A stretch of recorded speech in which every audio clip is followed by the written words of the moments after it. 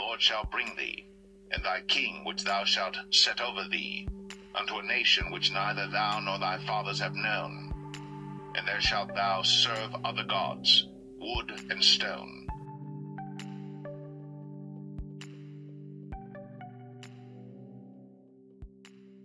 Israelites have a history of appointing wicked leaders over them. Our bloodline history have displayed that we do not know what a healthy leadership is. Israelites will serve everyone except the Most High. In addition, Israelites will submit to wicked leaders and disgrace the ordained leaders appointed by the Most High. We learn in the scriptures how our ancestors reject the Most High on several occasions. It was due to our ancestors' disobedience and serving the idols of the heathens that caused the Most High to split our nation into two kingdoms. Wherefore the Lord said unto Solomon, For as much as this is done of thee, and thou hast not kept my covenant and my statutes which I have commanded thee, I will surely rend the kingdom from thee, and will give it to thy servant. The Most High exiled his people out of the promised land and scattered them all over the world due to their continuous rebellion against his laws, statutes, and commandments. The Most High said to the Israelites the reason he chose them was because they were few in numbers. The Lord did not set his love upon you, nor choose you, because ye were more in number than any people, for ye were the fewest of all people.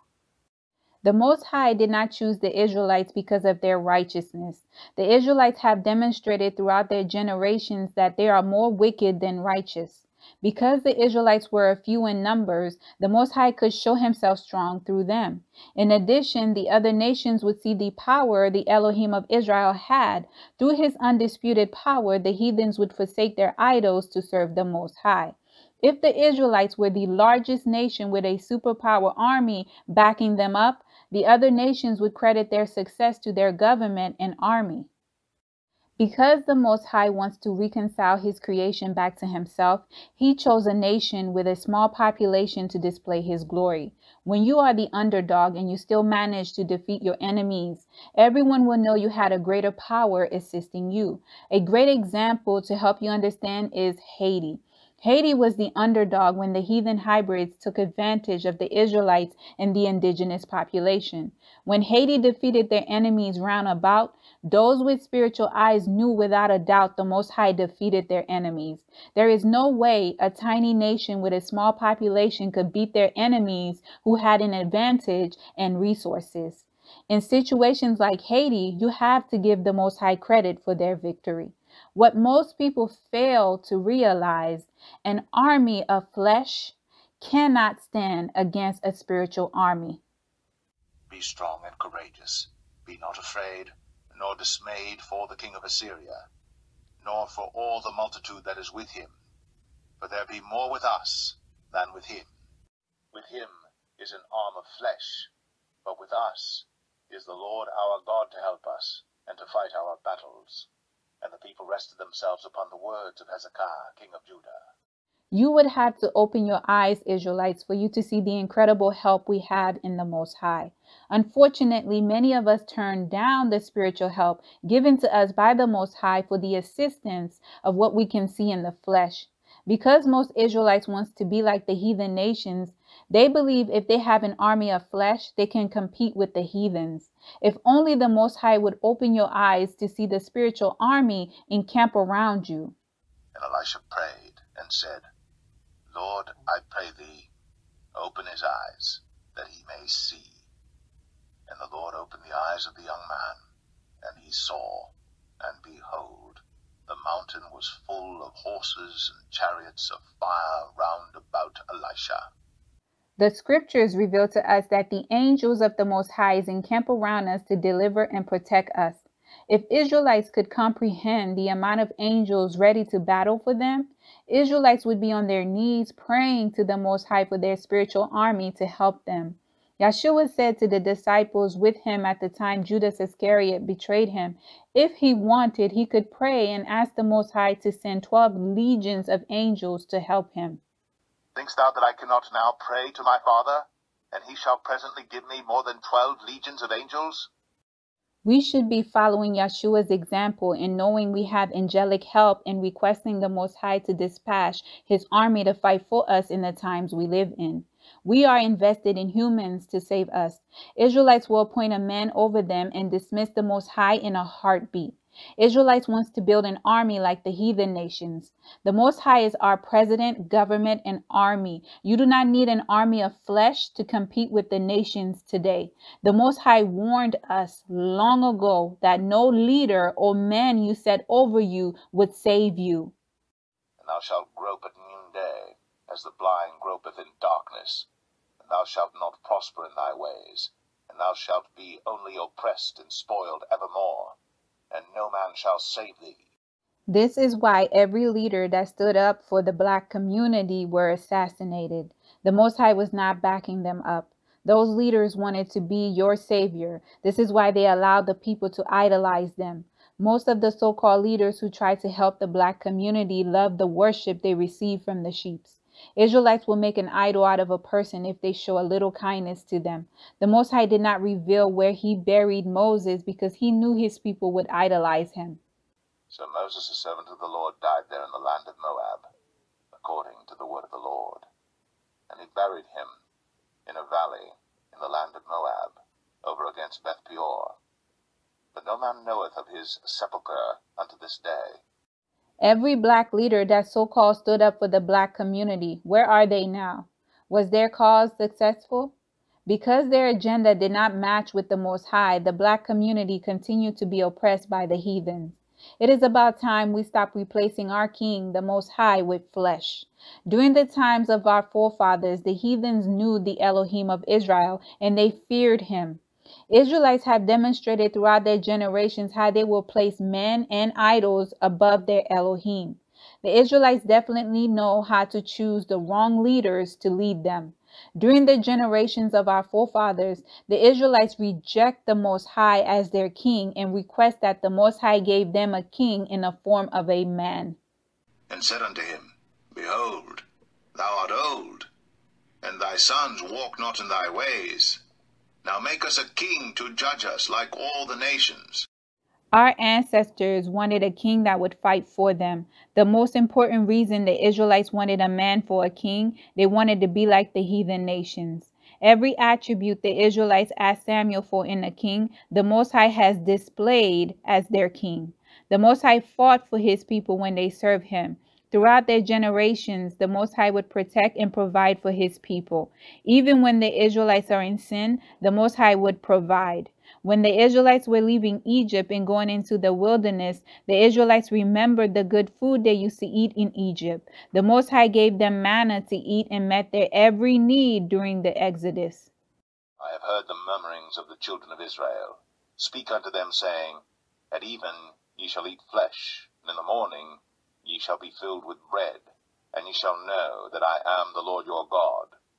And it came to pass that at even the quails came up and covered the camp, and in the morning the dew lay round about the host. The Most High overthrow kingdoms and fight armies that outnumbered his people. The Most High parted the sea before the eyes of our ancestors. Our forefathers still managed to reject the Most High and wanted to appoint a man over them. They wanted a man to represent them. In this present generation, Israelites are continuing the rebellion that our ancestors committed from the beginning. Slavery and brainwashing are the excuses our people use to blame their inability to choose good leadership. Our ancestors have been forsaking the Most High from the beginning. In addition, our ancestors were placed in multiple captivities. Slavery and brainwashing is not the cause to our people's failure in forsaking our true leader, the Most High. It is not that we don't know how to choose good leadership. It is our refusal to do so. We all know right from wrong. We allow the kingdom of darkness to entice us into making decisions that is detrimental to us. Our ancestors have displayed the rebellious trait from the beginning, and the rebellious trait continue from generations to generations. This is why the Most High command this generation to turn from their wicked ways. If my people, which are called by my name, shall humble themselves and pray, and seek my face, and turn from their wicked ways, from heaven, and will forgive their sin, and will heal their land. Instead of repenting and turning from our wicked ways, we bend the rules to cater to us to make it appear as if we're righteous. Today, Israelites would choose a leader based on their looks, money, and popularity. Most Israelites will dismiss that leader's shady past until that leader disappoints them.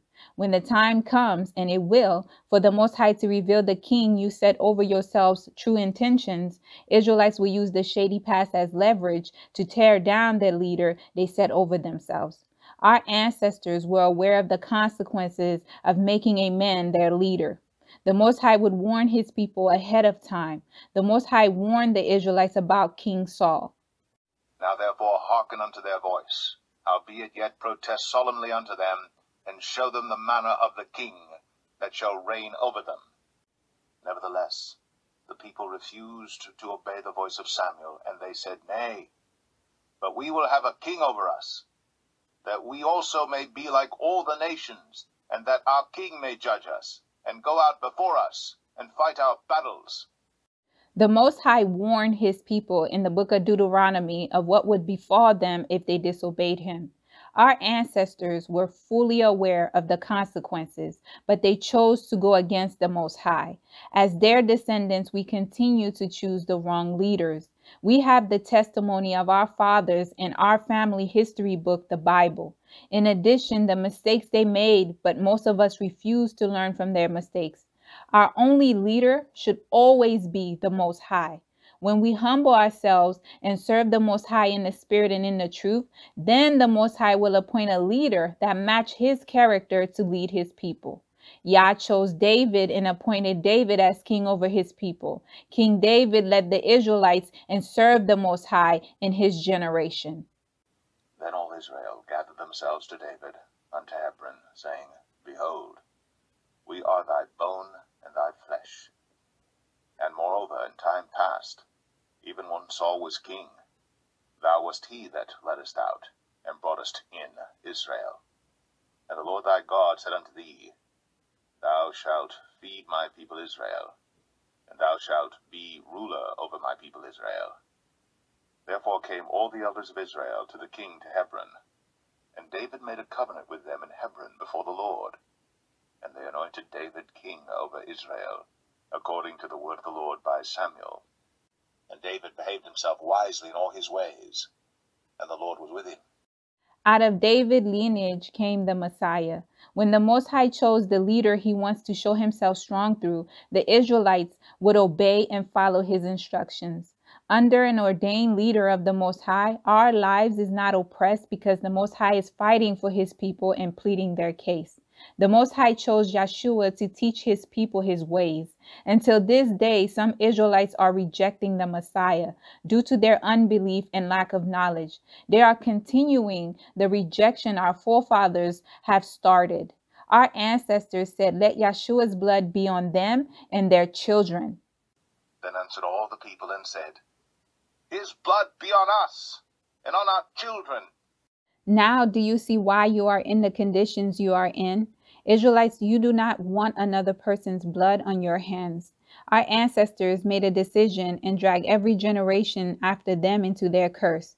Covenants are passed down from generations to generations, regardless if the covenant is good or bad. When the Israelites said, Let his blood be on us and their children, that was a generational curse placed in our bloodline by our ancestors. Poor leadership brings curses and oppression. Israelites, our communities is lacking good leadership. Most Israelites have placed idols over themselves to lead them. Remember, an idol can be a person, place, or a thing. Most Israelites have rejected the Most High as their king and transferred the kingship to the heathens, celebrities, politicians, influencers, spiritual leaders, and family. Israelites allow the enemy that has enslaved them to dictate what takes place in their lives and their households. If the heathen's present leadership is running your household, then Satan is the head of your household. Because most Israelites have rejected the Most High as their king, they are being defeated in every area of their lives. Instead of our enemies fleeing from us 7 ways, we are fleeing from them because we have no power, no might in us without our true leader, the Most High. The Lord shall cause thee to be smitten before thine enemies. Thou shalt go out 1 way against them, and flee 7 ways before them, and shalt be removed into all the kingdoms of the earth. Our failures collectively is evidence of our inability to choose good leadership. If the idols we set over us were powerful and able to deliver us, we would triumphant over our enemies. I will remind you again, the Most High is our only king and leader. We should not idolize celebrities, politicians, governments, influencers, pastors, or any spiritual leaders. We should not replace the Most High with idols that cannot save us. Obama certainly disappointed plenty of people, and many Israelites made him their king. We have to ask the Most High to give us a double portion of the spirit of discernment. We have to look past the flesh to recognize healthy leadership that stems from the Most High. When we choose independently of the Most High, we choose leaders that will abuse us and take advantage of us. In addition, the leaders we choose has the tendency to lead us astray from the Most High. Beware of these wolves in sheep clothing. Beware of false prophets, which come to you in sheep's clothing, but inwardly they are ravening wolves. Israelites, healthy leadership consists of meekness. Moses was the meekest man alive. This is a character trait every leader must possess. Just because an individual uses eloquent speech and have good stage presence, it doesn't mean this person is a leader. In addition, ordained by the Most High. A leader ordained by the Most High has the ability to listen and control his or her environment without violence. Bad leaders will use intimidation, manipulation, and fear to control those beneath him or her. You can use your authority without violence. When the Most High rejects Saul as king and made David king over the Israelites, Saul tried to kill David on multiple occasions. And Saul spake to Jonathan his son, and to all his servants, that they should kill David. Despite his father-in-law trying to kill him, David respects Saul even in his death. David did not go around saying, "I'm the leader, I'm the king, you must bow down to me and worship me." David knew he was the king, however, he was humbled. He knew he had an enormous responsibility to lead the Most High's people. He relied on the Most High to show him how to succeed in his role as king. That is why he was successful. He allowed the Most High to show himself strong through him. Until this day, we are talking about how great of a king David was. The Israelites knew David was anointed and chosen by the Most High because of his character and his love for the Most High. His spirit exuded a certain energy that allowed the people around him to respect him and listen to him. But all Israel and Judah loved David, because he went out and came in before them. And the women answered one another as they played, and said, Saul hath slain his thousands, and David his 10,000s. If you want to succeed in leading your house, men of Israel and daughters of Jerusalem, rely on the Most High to teach you how to lead your family, and you will succeed. In order for you to lead a kingdom, you first must know how to lead your household. Throughout our generations, we have been slaves and exiles. This is why Jeremiah asked, is Israel a natural-born slave? Is Israel a servant? Is he a homeborn slave? Why is he spoiled? We have been desensitized to poor leadership. If anyone mistreat us, we believe that is good leadership. When the heathens pretend to be for us when they are truly against us, we welcome them with open arms. We refuse to analyze those we place over us with the most high standards. Israelites, we must have high standards. You don't want to appoint an unqualified person over you just because he or she is popular, have money, and beautiful. The scripture says Satan is beautiful. Son of man, take up a lamentation upon the king of Tyrus, and say unto him, Thus saith the Lord God, Thou sealest up the sum full of wisdom, and perfect in beauty. The scriptures describe King Saul as a good-looking man, yet he turned out to be a terrible leader. Satan is beautiful, and he's an adversary to you and me. Do not let appearance have the final say. But the Lord said unto Samuel, Look not on his countenance, or on the height of his stature, because I have refused him. For the Lord seeth not as man seeth. For man looketh on the outward appearance, but the Lord looketh on the heart. Israelites, you don't have to accept poor leadership. In addition, when the Most High send you good leaders, do not mistreat them. Some Israelites have the tendency to crucify the anointed among us and praise and accept the wicked leaders sent by the kingdom of darkness. Recognize those who are of the Most High and those who are not. Our leader as Israelites should always be the Most High. Yah will appoint a person he could show himself strong through to lead his people. We have a king and a nation of our own. At the appointed time, the Most High will restore his people and set them on their own land. While we wait on our leader, the Most High, to restore his people, we are to humble ourselves, pray, seek, and repent. We are not in the land of our captivity due to our righteousness. We are captives due to iniquity. We do not need what the heathens have. What the Most High has prepared for his people is greater and better than any present heathen kingdom. But as it is written, eye hath not seen, nor ear heard, neither have entered into the heart of man the things which God hath prepared for them that love him.